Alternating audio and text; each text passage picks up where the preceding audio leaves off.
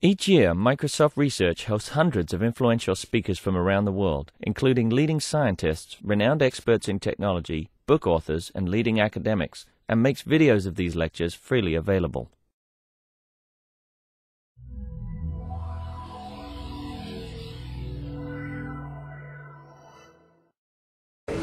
Okay, folks. That's not on either. And it is working? Oh, that one's working now.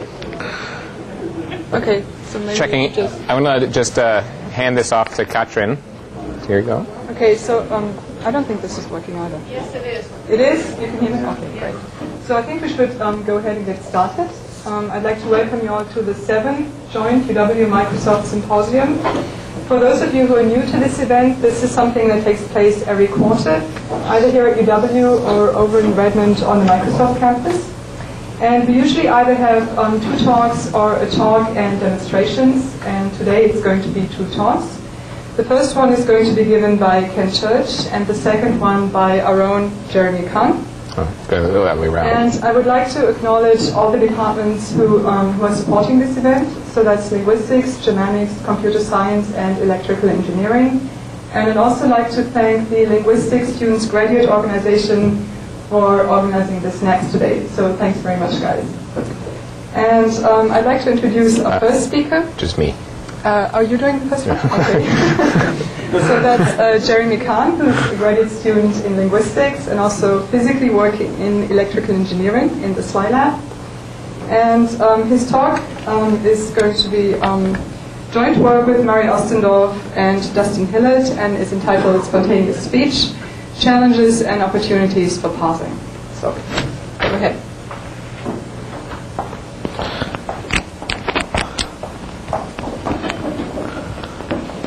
Try not to destroy the mic line for either. We're being recorded by Microsoft as well, so hi guys. The title of my talk today is Spontaneous Speech, and trying to deal with spontaneous speech and the issues and opportunities that arise when you're trying to do parsing work on it. And I wanted to, of course, credit my collaborators here, Mari and Dustin. Mari is my advisor, and she is currently in Germany. Dustin is here in the audience somewhere, I hope. Oh, good. Now I can ask him questions if he gets stuck. And there are other collaborators from Brown University, Matt Leese, a graduate student, and Mark Johnson, Eugene Charniak. And thank you again to the National Science Foundation for funding some of this work. So one of the questions we might ask is, why are we interested in parsing spontaneous speech? In general, why are we interested in parsing? Well, we might be interested in parsing for understanding, and understanding, especially when you're dealing with human-computer dialogue systems, is really an important part of the task. But in addition, there's also spoken document processing, which is a little bit more challenging, and there are things that you might want to do with spoken documents, such as recordings and, for example, webcasts of speakers standing in front of slides talking, like me. In order to do the kinds of things you might be interested in are translation, information extraction, summarization, question answering, information retrieval, and so forth. Spontaneous speech is a particularly peculiar variety of speech. It's also the most common variety of real speech, and it's got a couple of other challenges as well. There's some evidence that parsing helps us in dealing with spontaneous speech because it helps us identify edit regions, which we'll talk more about later in the talk. And parsing may be more useful for spontaneous speech, actually, than it is for, say, news broadcasts, because news broadcasts have a relatively high information rate. If you've ever tried to listen to a foreign language news broadcast, it's much harder than understanding a conversation with somebody who's directing a conversation towards you. But in spontaneous speech, there's a much lower sort of apparent information rate and a high rate of pronouns, for example, and parsing might help resolve that. I want to give an overview of the talk before I go on further here. There's 3 big areas of this talk. I want to talk some about the challenges that are involved in parsing speech. I want to talk some about what prosody might bring to the issues of syntax and parsing, and then I'm going to talk about 4 specific experimental areas that we did some work on to try to deal with these things. And those are the issues of how do you find sentence edges, and how that impacts the parsing phenomena, how self-edits are involved, there's things we can look for within a sentence, and then finally the possibility in an automatic environment that your recognizer isn't perfect, which, if anyone who's worked with recognizers knows that it's not just a possibility, it's a certainty. Recognizers aren't perfect, and so ASR errors are the last thing I would talk about there. An important caveat is that this is not a talk that's fundamentally about parsing. I'm not going to spend a lot of time talking about CFGs or the inside-outside algorithm or any of the details of the parsers that are involved. I use parsers off the shelf to do this kind of work. So I'm not going to, mostly we're going to focus on the issues that arise in the speech side of things. A few disclaimers before I get really going. We're standing on the shoulders of a couple of important people here. Cyprian Kelba, who is not here. Is he? No? Then, well, too bad. Cyprian's in Microsoft Research, so he must be busy. He's done some important work on structured language modeling, which was involved here. The Charniak and Johnson systems, they're not only our collaborators, but they're our predecessors on some important work on this stuff here. And Dan Bickel and Michael Collins have done some important work on another parser that we used for this system. I also want to thank Brian Rourke and the Hopkins Summer Workshop team from this year who came up with an important evaluation measure called sparse eval. In addition, I want to make an additional caveat that this is a practical approach. That is, it's not strongly theoretical. I'm not trying to make a statement about the true syntactic structures that are here, or any deep statements about the prosody on the other side either. The goal is to make a fully automated system, and we're trying to use whatever tools we have at hand. So the big issue is that speech and text are not the same. And a lot of parsing work starts with the idea that we're working with text. And unfortunately, spoken documents, well, when you're dealing with written documents, we expect punctuation. And punctuation turns out to be very helpful in parsing written documents. Spoken documents don't have them, so we need some kind of punctuation to deal with this. And it turns out most parsers need it, but of course in automatic speech recognition, we don't really have punctuation. Speech recognizers make mistakes, which is an important issue. And speech carries a lot more information than just the words, and we're hoping, so that's two things that are problems, and one thing that we hope is actually an advantage. There's speaker information, there's intent information, there's emotion information, and there may be additional information as well. For conversational speech, we're particularly interested in these sort of challenges that make conversational speech particularly hard. Disfluencies, interruptions, incomplete sentences, these are common in spontaneous speech. If they're not the majority, they may even be the majority. Spontaneous speech is also a different register than written text. So there's different wording choices, the way that and we'll see some examples of that later on in this talk as well. There's also a wide variety of levels of articulation in spontaneous speech. You'll see casual speech in some situations. You'll also see hyperarticulated speech, which is another form that doesn't look like news broadcaster speech. And in either of those extremes, you'll see that humans even have trouble transcribing this. If you're trying to transcribe it, even at the level of the word, let alone the level of the phone or the phoneme, depending on your theoretical hang-up. There are examples. This is an example of written text, and I'm not going to try to read it because that sort of moots the point. But it's an example from the Wall Street Journal, and these sentences have been parsed, and in the corpus of the Wall Street Journal corpus, these sentences have a parse structure assigned to them. That's well, it's the Wall Street Journal pen tree bank, and so it's not, it's nobody's favorite syntactic formalism, but it'll do. These sentences don't look like speech, though. Let's take an example about this is a transcript of a conversation. This is an accurate transcript of a conversation. This is something somebody went through and wrote down every single word somebody said. In fact, it's a two-sided conversation, and there's a lot of disfluency and mixed information in here. And if we cleaned it up, it would look like this. Now, this rendering, with the speakers separated cleanly and punctuation and capitalization inserted, this information is suddenly a little bit more comprehensible. We hope it's a lot more comprehensible, but at least a little bit more. And this is a conversation. Up there, it's a word sequence. So the goal here is to get from one to the other. And let's zoom in on what we've done to get there. The thing we might want to do is I want to draw your attention to three colors here. There's the red double bars, which indicate sentence units or sentence-like units. I say sentence-like units because there's actually a whole theoretical controversy tucked into that sentence-like thing, but we're not going to go there. We assume that these SU boundaries are more or less periods. The plus IP information, that is the green piece, the green plus, indicates this is a point where the speaker found a mistake and stopped and revised it. So anything that's green then is in the mistake, in the edit region, as we call it. And so there are green words that are edits and blue words that are filler words. Filler words, that is, have a low content and probably are just indicating to the listener that there is some kind of pausing or hesitation going on. Speech recognition, however, adds another layer of problem to this system here. Now, this is an ASR output of an old system, and there's these words that are highlighted here in yellow seem suspiciously strange, and in fact they are, because they're wrong. The problem with these in this case is that these, in the first case, in versus then, we've made a small mistake and it changes the syntactic effect of the sentences. In the later mistakes, they're all three proper names, which raises a particularly difficult problem. If these proper names are not in the speech recognizer's dictionary, we get stuck. And in fact, this example started out life with a misspelling even in the reference. So, I mean, in the lower one as well. So it's easy to understand how you can make these mistakes. To make an additional note here, this is not about spontaneous speech, but in broadcast news speech, names are particularly challenged. They're high frequency, and yet they're often novel. They didn't turn up in the dictionary before. So how do humans do it? Well, let's listen to an example and find out. I hope this works, because I had it all set up before. Oh, it's not working. I'm going to spend just a second and try to get this to, let's see. Pretty lovely topic. Absolutely. Well, here in, hang on just a second, the dog is barking. Okay, here in Oklahoma, we just went through a major educational reform. Okay, so that's conversational speech. Unfortunately, it's noisy, it's complicated. There are all sorts of other things going on in that speech.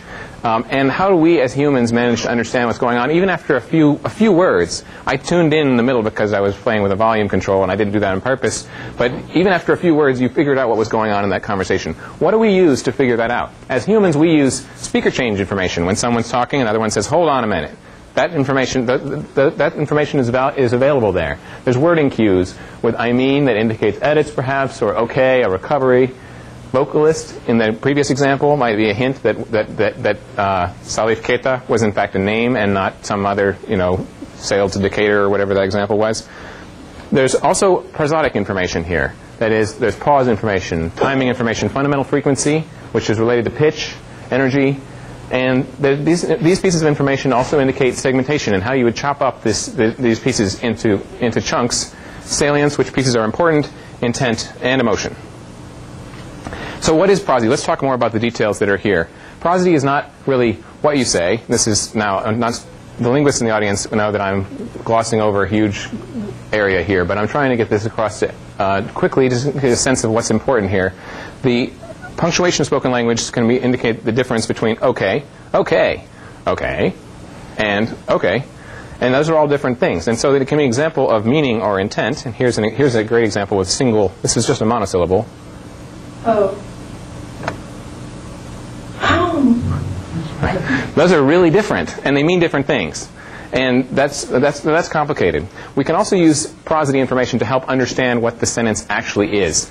Now this is an example with two different synthesizer, the same synthesizer, that is, so we're not dealing with the quality of the synthesizer, but with two different pitch tracks. One with no pitch information, no prosody information, and the other one synthesized with the true prosody. That is, they took the true prosody from a read version of this and mapped it onto the synthesizer. Let's start with it without prosody. One Chief Justice of the Massachusetts Supreme Court in April, the SJP's current leader Edward Kennedy reaches the mandatory retirement age of 70, and his successor is expected to be named in March. It's pretty painful, right?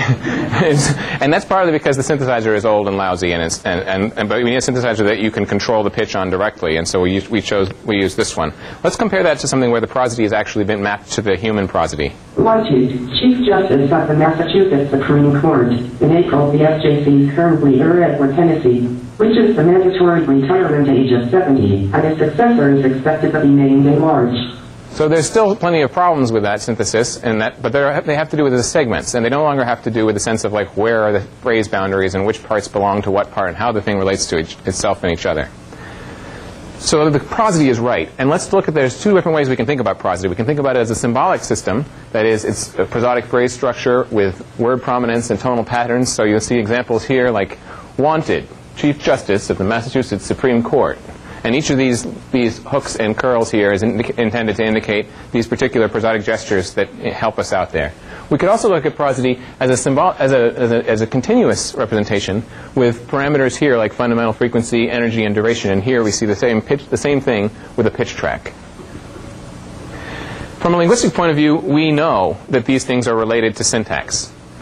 There's perception and production studies that suggest that phrasal attachment decisions are how a phrase attaches to another phrase is related to the prosodic structure, especially in the large-scale intonational phrase boundaries. We know that speakers also, there's actually a very interesting study from this year that suggests that speakers actually produce a disambiguating prosodic information even when the context around it makes it entirely clear where this particular phrase should attach. Okay, so that information is there even when the human has enough information to resolve it without it. There's other psycholinguistic studies that suggest that prosodic cues guide an initial resolution of ambiguity, and it probably helps to segment words, especially when we're dealing with spontaneous speech. But the prosodic structure is a little flatter, ultimately, than the tree bank-like structure that we see when we try to draw out a tree bank structure. We have a rather high structure, a high density tree. And I'm going to look at an example here. The upper, these are the same sentence. And the upper one is laid out in terms of how the tree bank, this is the Wall Street Journal sentence we saw, one of the Wall Street Journal sentences we saw before. This upper one is laid out in terms of the tree bank structure. And then you can see that all the brackets and all the indenting, there's actually quite a bit of nesting happening here. And I've even left some of it out. But down here we have the prosodic structure, or a possible prosodic structure for this sentence, which is much flatter. And this is as nested as the prosodic structure will probably get. And so those two, the prosodic structure is not the same as the syntactic structure. Previous work on trying to do parsing with this kind of information has been used to help with ASR systems and to try to help to score the parse and word hypothesis and relate them to each other. And that's interesting, but it only works if you can have a very strong parser that knows exactly what the possibilities could be, for example, in a command and control environment. And it's been used to help speed up or make feasible certain kinds of these kinds of parsing. And ultimately, we've been using this prosody in order to provide preferences for one parse over another, but mostly, again, in isolated utterances. And that ignores a critical detail, which is how do you find the edges of these utterances. In a command and control environment, the edges are pretty clear. You stop talking, that's the edge of the utterance. Some recent results on trying to deal with these bigger problems comes from Michelle Gregory, who last year tried to work out a way to use prosody features as if they were words and was unable to make progress with that. So some people might be skeptical about doing this, and I think it depends on your point of view whether even these skeptic moments make sense to you. But we'll start with them one at a time. It may be that you say, prosody isn't the only cue we've got, so why do we need to put this into our parsers? And that's a good question. But the truth is that there's so many unreliable automatic pieces in trying to deal with speech that it helps to have multiple knowledge sources, and prosody could be the second one, or a third one, or a fourth one. Another possibility is that you know statistical parsers pretty well, and you say, hey, look, we can already prune on probabilities. Do we really need prosody to make this parsing feasible? I mean, those feasible reasons that we showed before, that stuff's all no longer necessary. Well, what we'd hope is that this prosody would provide additional information, and so it would make some of these probabilities better, and so that would get us better decisions. And furthermore, parse probabilities may not be reliable, especially when the words are wrong. And if speech recognition, especially on spontaneous speech, it usually is wrong. So there are 4 challenges here. Now I'm on the last section of my talk, just so this is going back up to the top level here. We're going to talk about the 4 experimental directions that we looked at here. There's SU segmentation, handling self-edits, intra-sentence prosodic events, augmenting punctuation, and speech recognition errors. These are using metadata boundary events, and this one here is using ASR alternatives. And I hope we'll have time to go through all of them. The experiment, I'm going to whip through this, and so I'm not going to spend a lot of time on it. We're using a section of switchboard that has a parse tree attached to it. And the parsers we're using on these things are the Charniak parser and the Bickel parser, which are 2 of the state-of-the-art statistical parsers right now. There's an ASR system, which is the SRI 5 times real-time system. The state-of-the-art there is 20 times, so this is not ideal, but there are reasons to be using this one instead. It's also a lot faster.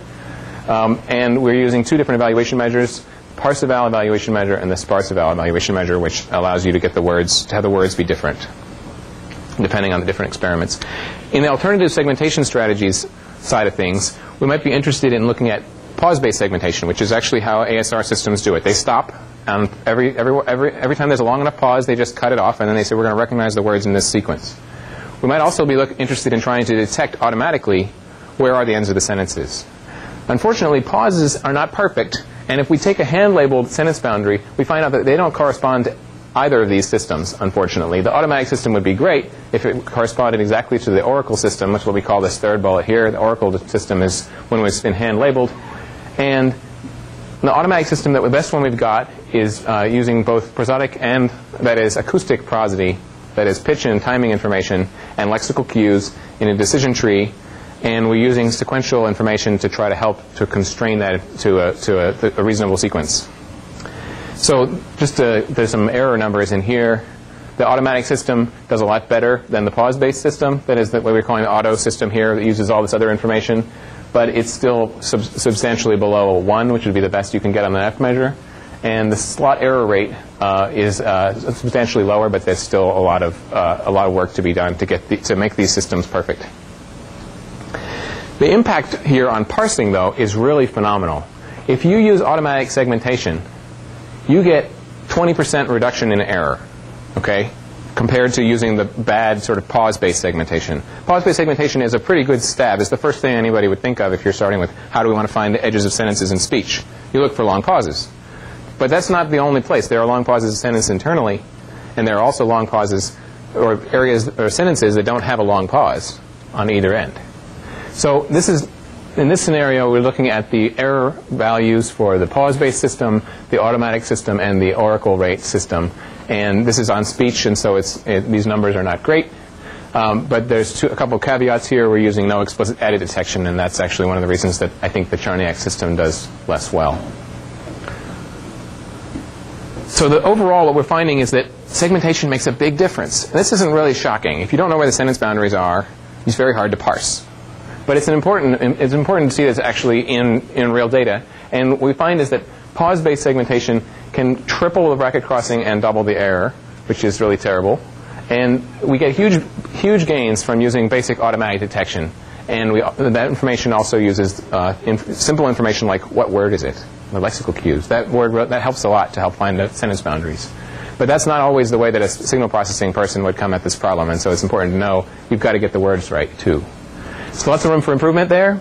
And we have other experiments that I'm not going to spend a lot of time on. I have a slide for it, but I'm not going to show it to you unless you ask.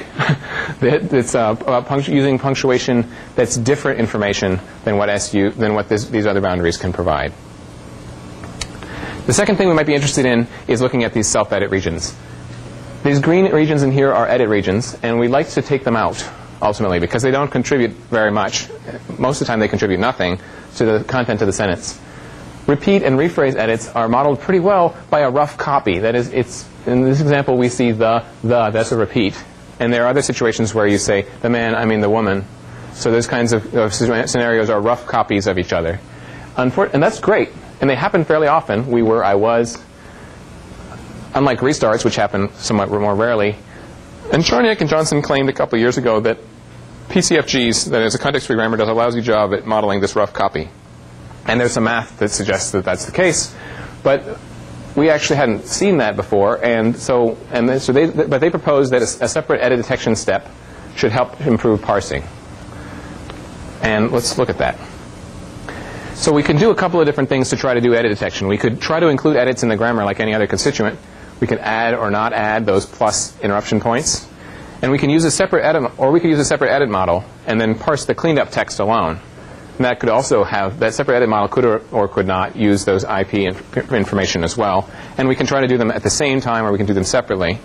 And we tried, these experiments, we try to use only the oracle SUs. That is only the system where we know where the main sentence boundaries are, and we're trying to look at stuff inside the sentence. And so we only looked at some of these options. There's a lot of choices we could explore here. And it turns out what we discovered from these numbers here, PCFG-E means it's trained with the edits in place, and PCFG plus tag means it's trained that the PCFG, the parser itself, is trained on edit-free text with some modification systems allowed on top of it. So the PCFG alone, as it turns out, is a really lousy edit detector. That's not surprising. That's what Charniak and Johnson claimed in 2001. But it turns out that here's an interesting result. If you look at the last row, the edit performance is much higher if you know where the interruption points are. Again, not a shock, but it turns out that that means that knowing where the IP points are could help a lot. There's some results from a recent evaluation which suggests that if you have automatic interruption points, you can do a little bit better than the other system, but you still can't get as good as the Oracle ones. And we know that using the automatic, detecting the interruption points automatically helps can help by a little bit. But let's look at the parsing the parsing score instead of the edit score for a moment, because if we look at without removing the edits first, we see that we get F scores in the high 70s. But if we take the edits out first, we get F scores in the 80s. Okay, that's the big picture here. The real key is that regardless of which parse model you use and which edit detection model you use, there is a major improvement in doing the edit detection before you go on into the parse detection. So the edit findings, in short, are PCFGs by themselves without acoustic cues are lousy edit detectors.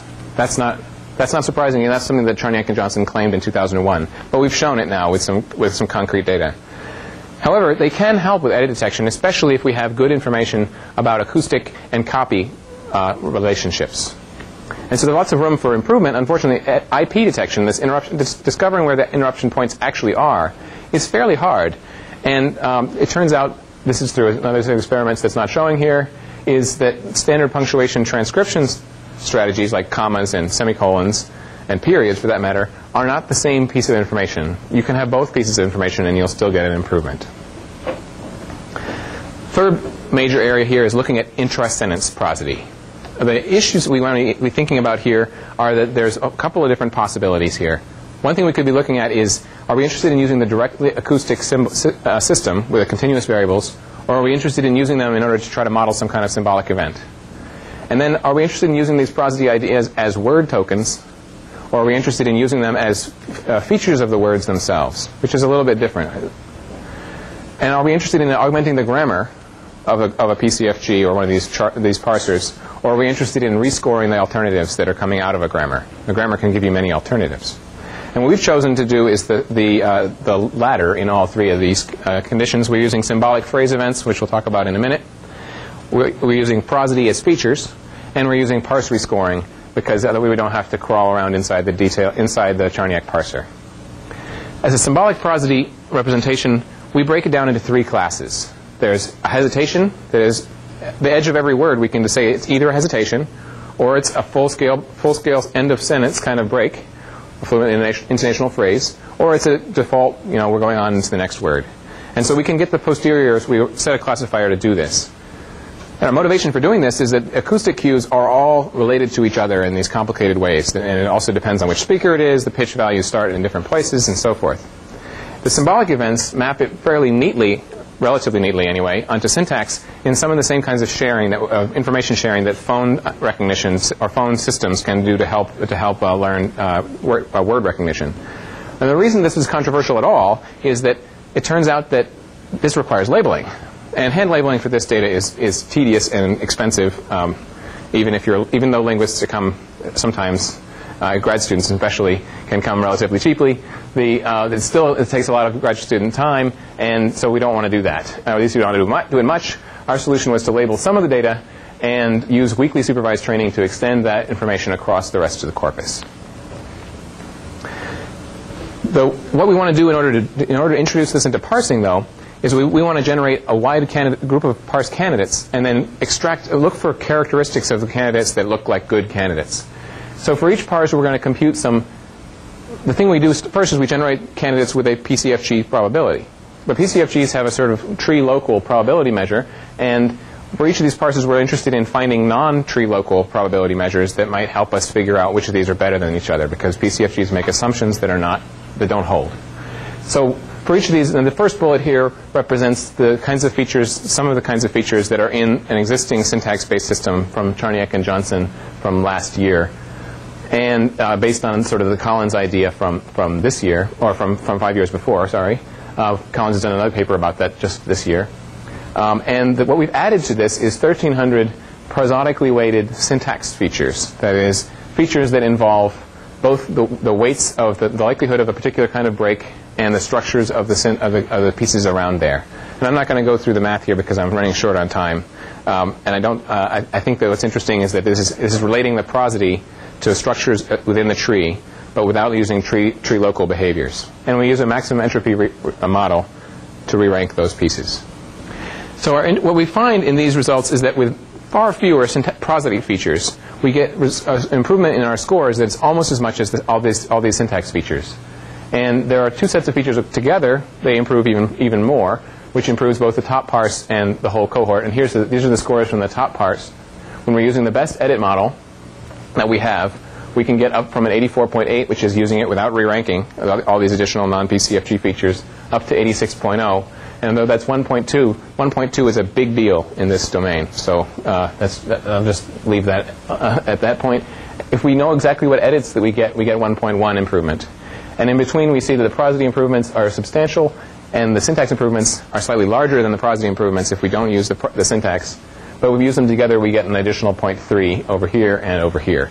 So using these improvements are partially additive, and that's very exciting. All of these numbers are significant. If anybody's curious about the details of significance, let's talk about that later. The last piece is ASR errors. And our approach here is to look at I always get these mixed up. We look at n ASR hypotheses. We look at a number of possibilities from the ASR system, and we parse each of those with an m-best parser. Okay, so we end up with an m by n table of parses over different words. And for each of these word sequences, we're going to have now a parse and a word or many parses and a word sequence, and we want to re-rank using those features, and we also want to use features that look like, is that parse the same kinds of features we used in the previous one, except we're not using the prosody right now. And we're using the average perceptron to re-rank because it's faster than the maximum entropy system. In evaluation, we're assuming that we know the SU boundaries, which obviously from the earlier parts of the talk, you know that part is really important that we get the SU boundaries right, but we know that score would swamp everything else. And we're using sparse eval, which is a measure that counts dependency matches, because if we're trying to use the span matches, then we have trouble when the words are different. So this measure uses a word dependency triple match. And unlike the prior work, our goal here is to try to do improved parsing, not necessarily improve word error rate. So it's not necessarily trying to get the words right, although we have some interesting results on that. So when we take our system and we just get the first ASR hypothesis, the first sequence of words, and we run it through the parser, and we just take the best parse according to the PCFG, we get an F score by sparse eval, which is a different measure than the other one, of 49.6. Now, that's not very good. But if we look at the best one in the whole n by m, the best one we could possibly do is 66.5. So there's a fair amount of range in here as far as what the performance we could get out of this n by m set. But when we do a re-ranking, we get 53.2 on the F score. So we're getting 4 points there in this measure, and that's a significant improvement as well. What's interesting to compare it with is the word error rate. When we're trying to improve on the sparse eval measure, which is a parse quality measure, the word error rate actually goes down just when we're optimizing to try to get the F score right in the parse. Now that's not surprising because in some respects this parse measure is trying to get the words right. But what's really surprising is this last number, is that when you pick the one that gets the best F score, we get a worse word error rate. So that means that the word error rate may not be the right optimization if we're trying to get sparse eval as our target. And that's an interesting question.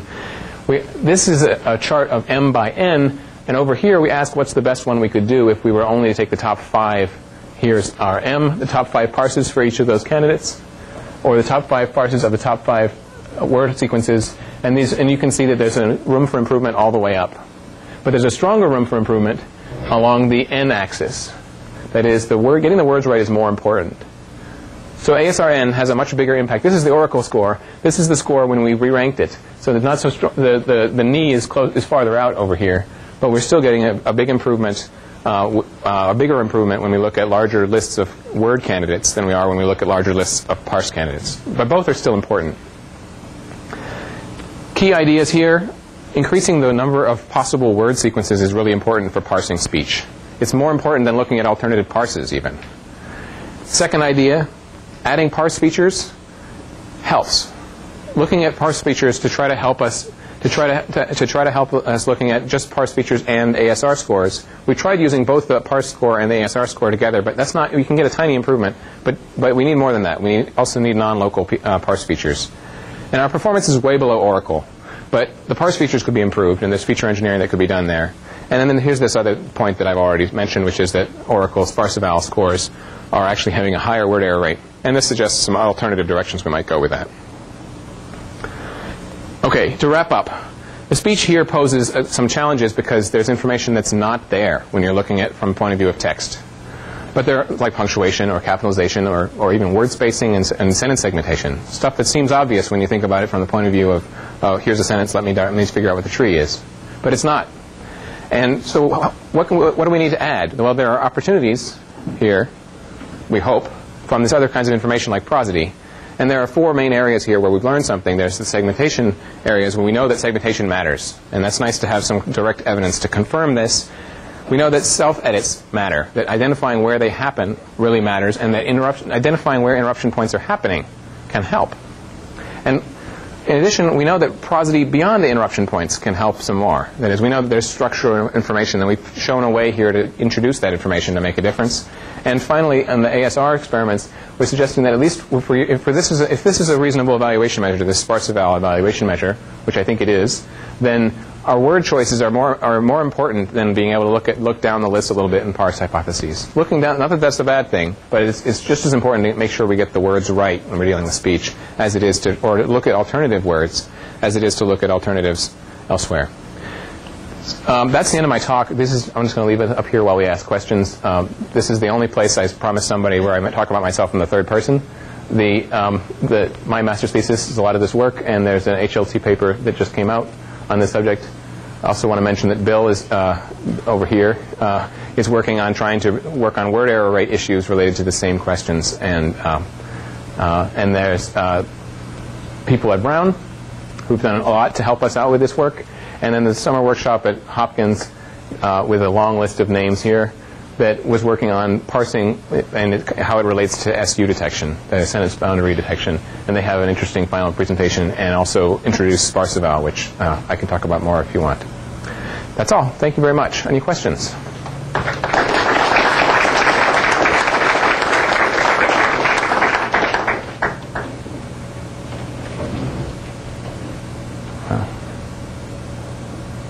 Yeah. Is it Matthews over at Brown? Yeah, it is. Was he doing work before on trying to parse lattices directly out of the speech recognition system?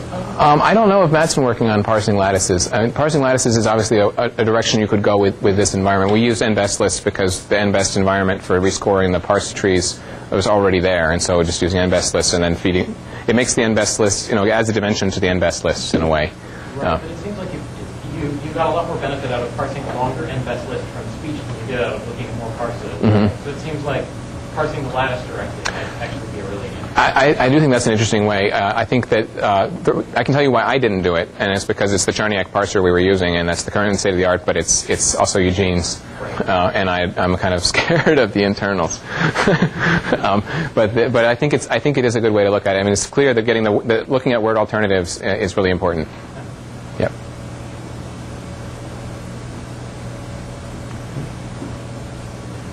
Any other questions? I've cowed everyone.